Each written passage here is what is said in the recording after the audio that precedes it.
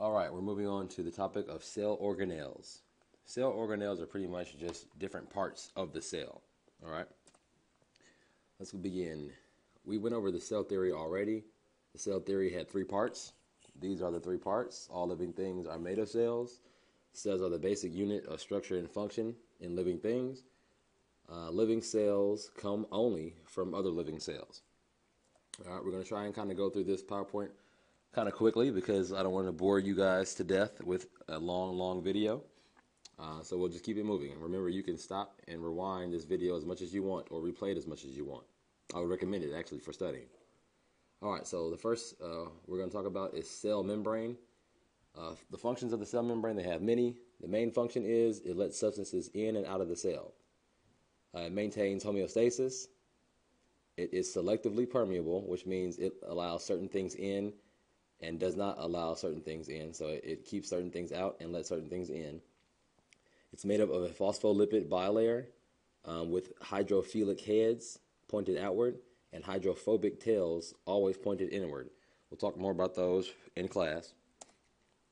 The cell wall, its main function is for protection. It's only found in plants, bacteria, and a few fungi. In plants, the cell wall is made of cellulose, which is a carbohydrate, and in fungi, it's made of chitin. I like to call this mic check 1 2 1 2.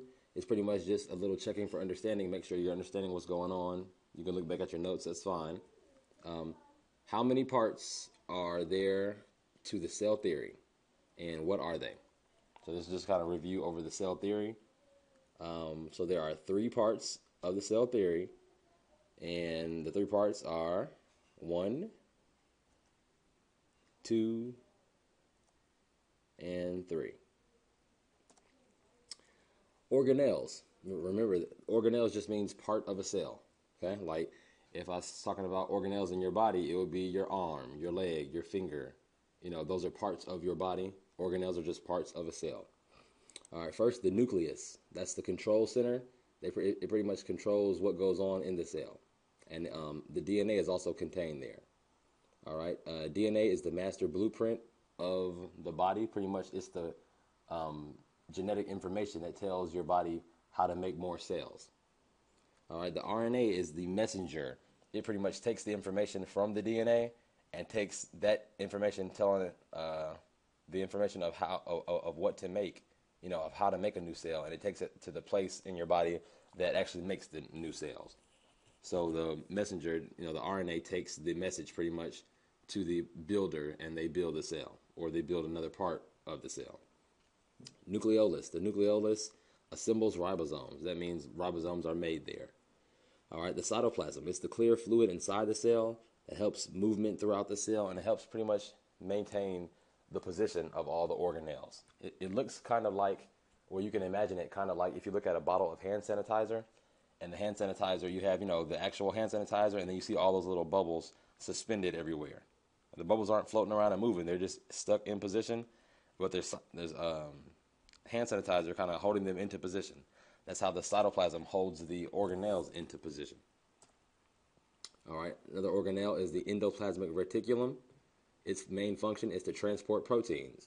All right, there's two types of ER. That's what we call it. The endoplasmic reticulum is also known as the ER. There are two types. You have the rough ER, which has ribosomes embedded into it. Okay, and those ribosomes, their function is to make proteins. And then you have the smooth ER, which has a lipid area where pretty much lipid activity goes on. Okay, we'll get more into that a little later. The Golgi body is another organelle. Its function is to package, modify, and ship proteins.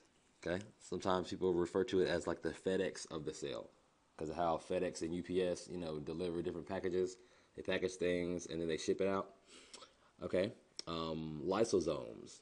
Lysosomes' main function is to clean up the cell. They contain these different specialized enzymes that digest old and worn out parts of the cell, and also different pathogens and invaders that might come into the cell or into the body. They help get rid of those. All right, here's another mic check. 1 2 1 2. Which organelle which is, again is a part of a cell, which organelle makes proteins? All right, we covered this already. So which organelle's function is to make proteins? If you guess it, it is the ribosome. Good job. Which organelle is responsible for controlling what goes in and out of the cell? So what governs what goes in and out of the cell? If you need a little help, look back at your notes. If not, then you guessed it, the cell membrane. Good job. All right, this is probably like the last organelles we're going to talk about. The vacuoles. Vacuoles' main function is to store excess food, water, and waste. In plants, they're larger, and they're usually centrally located, so they're located in the middle of the cell. We talked about these in our last video when we talked about the cell theory. The mitochondria is the powerhouse of the cell. Okay, the mitochondria is where energy production takes place. All right. The chloroplast. The chloroplast helps with photosynthesis in plants, and it contains chlorophyll, which is a green pigment that helps in the process of photosynthesis. And we will talk about that definitely right after we get done talking about cell transport and things like that. The last one is ribosomes. It manufactures or makes proteins. That's its function. The ribosomes make proteins. All right, and here are a few diagrams of actual cells. Of course, these are just, a diagram. The cells aren't actually these colors. This is just so you can distinguish the different parts of the cell, the different organelles, okay? So at the very top, you see that you have an animal cell, all right, and they have the different organelles that are contained in a animal cell. Over to the right, you have a plant cell, all right, and you can see the large central kind of located vacuole there, and you can compare it to the small vacuole over here in the animal cell. And then down here you have a bacterial cell, all right, which doesn't have as many parts because it's more simple, less complex, and doesn't have those membrane-bound organelles. Alrighty, hope you guys got it. Remember, you can watch this video as much as you want in order to study, and if you had trouble keeping up, then you can rewind it or stop it and copy down the notes.